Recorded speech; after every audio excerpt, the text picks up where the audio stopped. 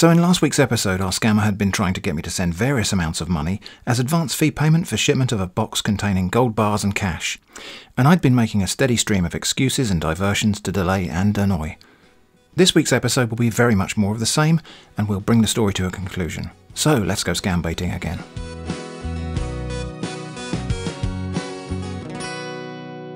So these are the scores so far for broken deadlines and accusations of not being serious, and off we go. So at the end of the previous episode, we had this lovely little trophy certificate that the scammer created for me. Some really lovely artwork here. And the scammer then wrote to me and said, "Dear beneficiary, please, you have to move to the next stage. To enable this box to leave the facility by 9th of January, please get back to us with the 2 document filled with the necessary details we need for the delivery of this box." I replied, "Thank you for this document. I was able to read this one very clearly due to the absence of pixels. However, there's a problem. The certificate says John Barosa. My name is John Warosa." They said, "Please, I don't think that should be a problem now. It was an alphabetic mistake. Misplaced one letter in your name that will be corrected in due time. What are the details about the delivery bod, the metallic box?" Then, "Your email stated John Barosa as your name." I answered, "John Barosa is my colleague. We all work in same office department, and I have permission to use his email account." They tried again to move things forward, saying, "I don't think we have any problem with that. Our only problem is that you have refused to return the form that was given to you to fill. You've not said anything about it either. The box has only 4 days to be dispatched from the facility. Please kindly resend the filled document. We never saw the one you sent. Also, the document will be presented to you on the day of delivery of the box. Also note the box will be accompanied by a UN agent. Please kindly resend the document. Also make payment for the delivery." John said, "How do I pay for this? I visited the UN.org web portal, but I can't see any option there to make payment for the shipment." Seeing the hopeful glint of money, they responded within minutes, saying, "I will provide you details on how to make the payment. Also would like to know when the charges will be paid. After making the payment, an invoice will be sent to you and all the necessary details you will be needing." I said, "Okay." They said, "You are to make a wire transfer of $2,400 to the bank details below. Once you are done, you send us the confirmation receipt while we hand over your payment invoice. Please, you have to indicate your address, also your cell phone number." So, you know, the sort of information you should never share with a stranger on the internet. Again, I reported this as best as I could to the bank in question, and I replied, "I would prefer to pay via CoinSquirt. Is that okay?" They said, "You can send Bitcoin. That would be preferable and easier. Let me know so I can send you the wallet ID, also with the scan code to send it." I said, "What about Fund Thrust? Do you have an account?" They said, "We don't have such account. Can you be able to send it through Zelle or Cash App? We also have Western Union and MoneyGram available. Let us know as soon as possible." I said, "I've never heard of any of those things. Are you saying you don't have a CoinSquirt payment tube?" Welcome to CoinSquirt Liquid Finance. Making a payment via CoinSquirt's easy. Just follow these 12 simple steps. Log into your CoinSquirt account and create a new transfer nozzle. There are several different types of transfer nozzles, so be sure to choose the right one. Use a cash pipe to link the transfer nozzle to one of your wealth tanks. If it's a regular payment, use a money duct instead of a cash pipe. Join the cash pipe to the inward flange of the transfer nozzle and the outward vent spigot of the wealth tank. Next, simply import the payment tube for the person or company where you want to squirt your cash and stack it in your outgoing payment tube rack. If you might want to use this payment tube again in future, be sure to lock it into the payment tube rack with a trusted tube tie. Engage the transfer nozzle in the payment tube. Don't forget to add a fund flow direction restrictor and an expense limit valve. Set the expense limit valve to the amount you want to pay, then open the fund flow spigot to squirt the payment. See? Easy as that. And remember, we're not responsible for alignment, so just be careful to ensure a secure seal at all junctions of the cash pipe and transfer nozzle, or your money could be lost. CoinSquirt. Liquid Finance. They replied, "Please, we don't have an account with CoinSquirt. Kindly make the bank transfer to the account details that were sent to you earlier." I said, and remember, this is John Warosa responding, who doesn't know that Mert already tried this. "I have a better idea. The box is full of gold and money, right? Just take some money out of the box to cover the fees, and write a note in there detailing how much you've taken out. Seemed simple. I don't really know why you didn't think of this yourself." They said, "We are sorry, no one can access the content inside the box. That's not how we work either. Go make a bank transfer to the account details." I asked, "Why ever not? You're in charge of this situation, are you not?" Clearly getting a bit angry now, they replied, "Are you trying to make us go against our rules? Please go and make the transfer. We cannot be able to do such you're requesting for." But I carried on. "I'm just saying that it seems really pointless sending some money to you just so you can send some money to me. It's almost like something a child would make up." They said, "You seems not to be serious. How do you expect anyone to open a metallic box that has a key code? If you can't pay for your delivery fee, we can't do anything about it." So I said, "How do you know what's inside the box if you haven't opened it? It might just be a box of rocks or something.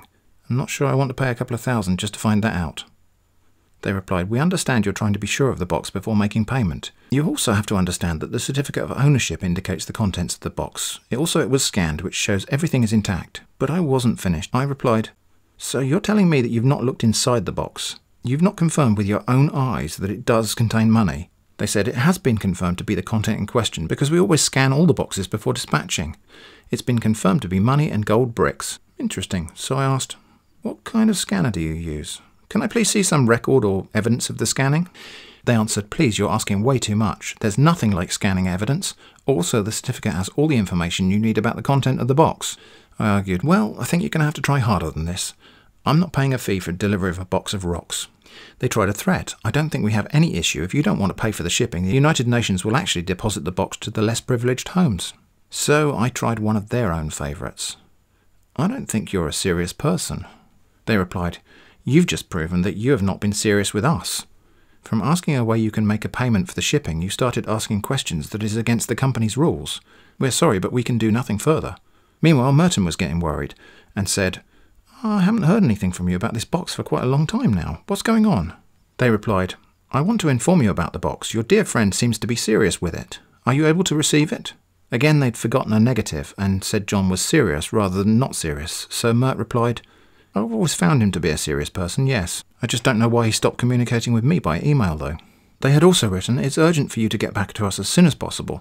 The UN authorities have placed a mandate when the box has to leave the facility, which is on the 9th of this January. Please, if you won't receive this box, it will be donated to the less privileged." Well, we're definitely on track to break that deadline later, but for now, Mert replied, "I thought you said John was serious about it." But then they went back to John with something approaching evidence. "We had to went back through our information and saw the picture of your box. It has a first and second case. The first is where the gold is. Second case it below down the box, and it's been opened with the code. That's where the money is, and no one can have access to it. And there was an attached photograph of, indeed, a box of gold bars." Now, I've been accused in the past of seeing the world through rose-tinted spectacles. Let's see what happens when you do that here. Gives me an idea. John replied, "I think someone must be playing a trick on you. The bars in that box aren't even the right colour to be gold. It looks more like copper." Then I sat back and did nothing. I just waited for their deadline to expire before writing, as Mert, "You didn't give me enough time to make arrangements. Is the box gone now that the deadline's passed?" They answered, imposing yet another deadline. "Are you ready to have the box sent to you? Please let me know, Joan. The box is to be prepared to get donated to the less privileged home on Wednesday morning by 11:30 a.m. My colleague in charge of the dispatch to the less privileged is my friend and close to me. I can talk to him to help us get it out, then dispatch it to your supposed address."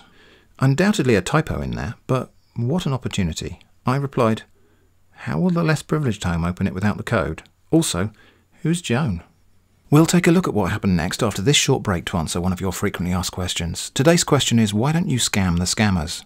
Now, I'm assuming the question here is, why don't I try to get the scammers to send me money, even though not everyone explicitly always says that. Okay, I don't want to do that for two reasons. Firstly, it's a simple case of beware that when fighting monsters, you yourself do not become a monster.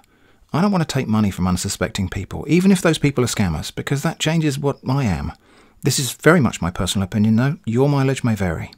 But more significantly, there aren't very many ways to do that without increasing risk to myself. If I want to receive money via bank transfer, PayPal, Western Union or MoneyGram or cash by post, I have to reveal some details of my identity, such as name and accounts or addresses, to a person I know to be a criminal. It's not a risk I want to court. And even with the less traceable methods, such as the scammer's favourites, some gift cards, they're not absolutely untraceable, and I don't want a knock on my door from the fraud squad. It's a risk that has a very small probability, but a severe outcome, so I'm not going to play it. Again, just my personal choice, based on my own personal appetite for risk. Anyway, back to the scam baiting. They said, "Please, it was a typo error. I meant to write, 'Let me know,' not Joan. You asked how they would open it. The UN will have to break it up with our machine to retrieve the money inside with the good bars." So here we have two separate subjects, one productive about the box, and the other a distraction about Joan the typo. It's fairly obvious which one I need to pursue. I said, "I see." I was surprised because I didn't think you knew Joan, and I wondered if she'd been in touch with you independently of our conversation. They tried to bring things back on track and replied, "That is it, we don't know whoever is Joan. I was actually referring to you. What's your plans?" So I said, "Okay. So, as you suggested, please go ahead and break up the box with your machine, and then retrieve the money and gold from inside. Use some of the money to pay the necessary fees, and also to buy a new unbroken box for the shipment of the remaining gold and money to me."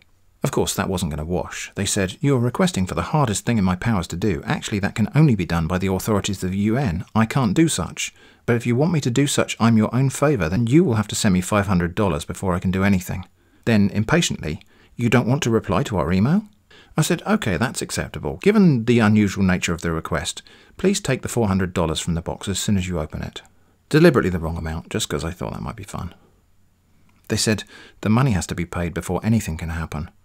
I replied, "You're the one keeping 60% of the contents of the box. I only get 40%. I suggest you front this money yourself." They really wanted me to send some money though, so they said, "We're no longer interested in any percentage. Just do what I said and you have the box shipped to you." I asked, "You're going to give me 100% of the contents?" Minus the fees, of course. They confirmed, "The fee is $500, must be paid before we can do anything based on our agreement." So I said, "I'm suggesting a different agreement, where you open the box first." But apparently that was no good. The scammer replied, "Listen carefully, I cannot do anything with the payment of $500. So I tried arguing, where did this charge of $500 even come from? How do I know you're not just making it up so you can pocket a little profit yourself? They replied, "If you're not serious with me, you can forget about this box. I'm being honest with you, but you don't want to believe me, that's fine. If you miss this opportunity, I'm just sorry because I don't know what today.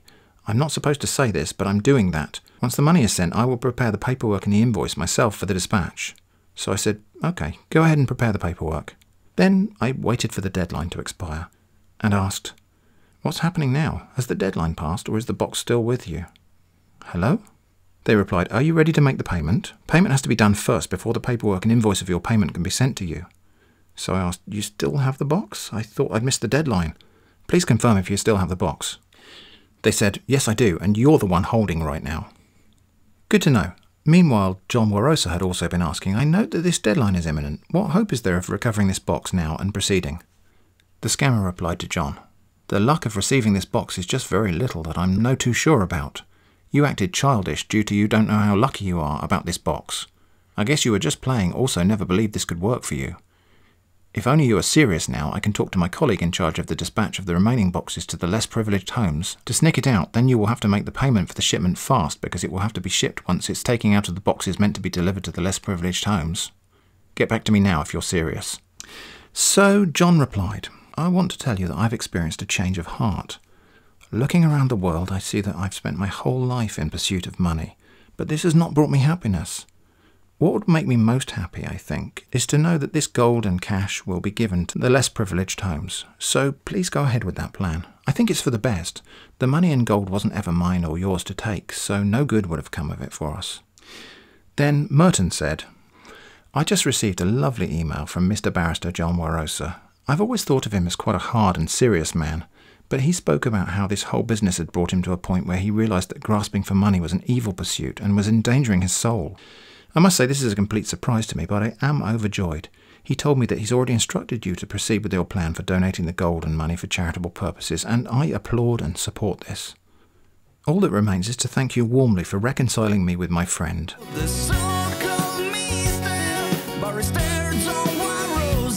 And then, just to rub a bit of salt in the wound, it just occurred to me, if you could please get some photos of the box being presented to the less privileged homes, I think that would be a lovely surprise to send them to John Warosa.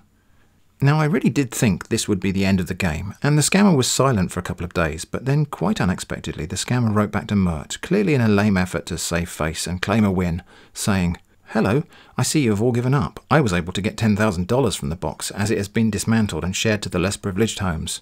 So I replied, "Thanks, that's what we all wanted in the end. How did you share out the gold bars? Did you get some nice photos of the event?" But of course we all know what really happened, or rather, didn't happen. And then just for one last bit of fun, I thought I'd reply again to cast out the hook one more time, saying, "Now that the less privileged homes have been taken care of, do you have any other valuable consignment boxes that are sitting unclaimed?" I thought this would be enough and it would be the end, but the scammer replied to say, "Your problem is that you're never serious. Even I get you straight in a deal now, you still will do nothing about it. You think all I write are jokes, and then you misuse your opportunities. There is a box that has no one to claim it. Are you in or out?" I said, "There's another box? Please, I want to work with you on this one. Please send full details of the consignment. It's not my fault the other one went wrong. That was caused by John Warosa."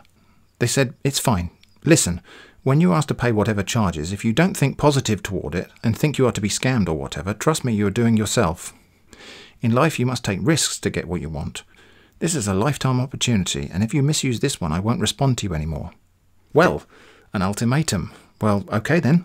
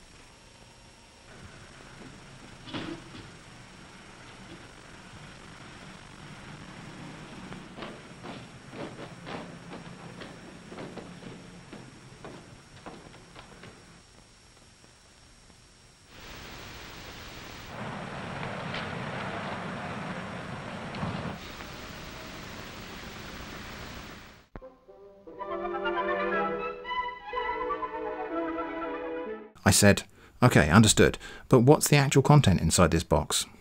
They replied, content are gold bricks. No money, but it's huge. I said, okay, how much of it do I get, and what percentage do you want returned as cash after I sell the gold? They said, I don't know if you think I'm the one that takes charges or money that are sent for consignments here in the United Nations facility. Please listen, this box will cost you $1,000, but you will have to send $500, which is half of the amount when you must have received this box. You send the remaining. Now the $500 has to be paid for the paperwork to commence for the shipment. I replied, okay. Please can you pay this using money from the $10,000 that you took from the Warosa box? When I receive the gold and cash it in, I'll pay you back. The scammer responded, note, I cannot do such a thing. You are the one who the box will be sent to. Also, you must learn to go extra mile for one to archive anything in life. Try to be serious for once. I said, I don't know. You're the one with $10,000 in your hand that really should have been given to the less privileged homes instead. Okay, if you pay the fees, I'll repay you double once I get the gold. The scammer replied, please, you must know I have bills to pay myself. Their money is not laying somewhere waiting on me. I've already paid my bills with the one I got. Honestly, there's no way I can be of help if you're unable to send the funds. We have made it easy for you. Also know that there is a mandate when the box will be terminated if you don't hasten up. Ooh, another deadline. But unspecified, so I think we can only score that as half a point. I said, okay, 10 times. I'll pay you back 10 times the fee after I receive the gold. They said, you seems to be up to something fishy with me. I don't get you. I'm sure you have this money. And why do you find it hard to pay for your own shipment? Please, we can't continue arguing. There's nothing I can do. I'm even helping you here. Still you don't appreciate. I don't have any money. I said, why do you think I have that sort of money? I know you do, because you just pocketed 10 grand from the Warosa box. And let's be honest, you probably kept one of those shiny metal bars too, right? I'm trying to negotiate with you. It's totally worth your while to make a quick profit by loaning me £500 for a $5,000 payback a few days later. Easy money. Okay, if 5k isn't good enough for you, name your price. They replied, you ask why do I think you have such money? Then what are you trying to tell me about $5,000? You're not honest with me, and I'm sorry this won't help us in this issue at all. All we ask is $1,000 for the shipment of the box. And you tell me to pay for you when I've made it clear that I've paid bills with the money and I'm not having at the moment. Do you want this box or not? I can't continue arguing with you. It's very unacceptable. I said, listen very carefully. Just a few days ago, you told me you had 10,000 cash from the Warosa box. Now you're saying you have nothing? Where did it go? They said, are you trying to question me on my own money? Are you paying my bills? Please, if you can't comply with us, just let me know now. I responded, okay, look, I don't know why you have to make this so difficult, but I think I have a solution. Of course, I didn't mention what my solution would be. They asked, what solution? I said, here's the idea. Take one of the gold bars out of the box, sell it, and use the money to pay the shipment fee. Seems pretty simple, and I imagine this would allow for some profit for your personal use. They replied, you asked for the impossible. Please, I can't do that. I suggested, try. They said, please, I can't do anything about this. I said, how do you know you can't if you won't even try? They said, my word is my bond. I can't do anything further. I said, certainly I appreciate your statement of honour and integrity. So what happens next? I just need you to help me find a way to receive the box before paying the fee. That is to defer payment of the fee until after I receive the gold and I can convert it to money to pay the fee. They said, there's no way the box would leave the facility without due payment. We gave you only one option, pay half before delivery and half after you've received it. That's all we can do for you. I said, I'm suggesting we find a way for that to happen. There has to be a way to do this, and I need you to help me figure it out. They said, I don't have anything to say. What method of payment would you like to use to make the first instalment payment? I replied, some sort of credit perhaps? Payable later when the box is here? If not that, do you have a better suggestion? They said, you know what to do, just do it. No suggestion. I replied, that's just not helpful. I'm trying to find a solution to this problem, but you're not helping at all. Please try to assist me in solving this issue. They responded, you don't want to help yourself. When you're serious, you can send us an email. I said, please. They replied, nothing can be done. I said, please. Please. Please? Plus? And there, finally we get to the point where the scammer stopped replying to me. At least so it seems. I suppose you never really can tell if this one will come back again. But for now at least, after 53 days of painful and annoying delay, more than a dozen accusations of not being serious, and a generous handful of broken deadlines, we've reached what seems to be the end of the journey. I hope you found this entertaining. Thanks for watching, and I hope to see you again soon.